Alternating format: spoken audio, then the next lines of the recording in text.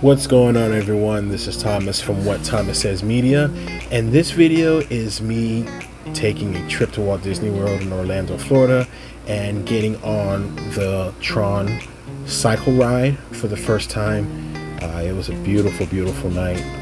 I definitely suggest everyone that wants to get on this ride to at least try it once at nighttime. Here are some of the footage that I took walking through the park there.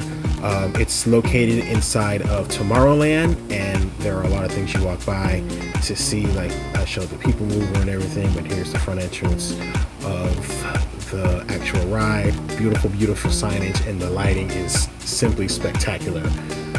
Before this ride came out, my favorite ride at Disney World was Space Mountain, and I just love the lights and strobe lights and just everything just flashing, and it just made it an amazing ride.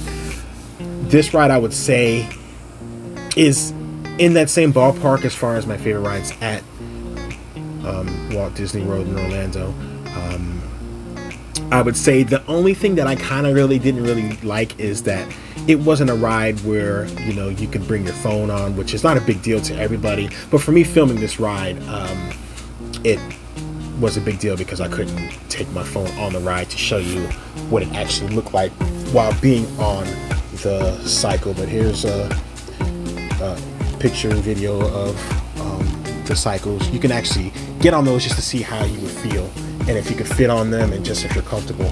And I would say, of something that matters, the thing that I didn't really like was just the comfortability. Like, leaning forward on the light cycle was kind of uncomfortable initially, but you know, once you're riding on it, it feels really good. Walking through it, they just did a great job with all of the decorations and signs and stuff. You really felt like you were on Tron the movie. Pretty much all the newish rides, going through the queues and stuff, walking, they just do an incredible job of the decorations, and then just all of the signage and everything there.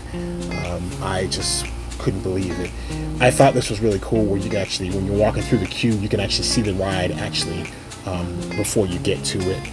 And yeah, there's a lot of glass in there, and there was a lot of people. Obviously, it was a newish ride. So when you're on the ride, everything is pretty much once again color coordinated, and they only have a blue team. For some reason, in the signage, they have like a red team, they have like a yellow. Here's a yellow team right here. They had a green one as well, but the ride is only in blue, so you're like literally only on the blue team. So that, I thought that was weird. Before you get on the ride, they actually have lockers and stuff, which are free. So anything that's loose, they make you lock up, like hats and phones and keys and bags and just everything. Most rides at Disney, you don't need to lock anything up. Actually, I can't really think of any ride you need to lock anything up.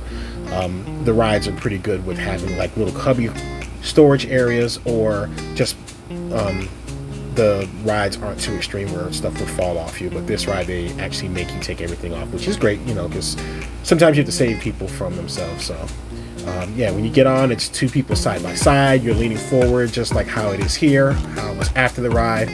And here's me getting back after the ride was over. I kept my phone in my pocket of my jacket so it was secure, so I was able to record a little bit once I was getting off. Here are the lockers that you get your stuff out of when you leave. And once again, like I said, they didn't have different color teams, so here was the green one.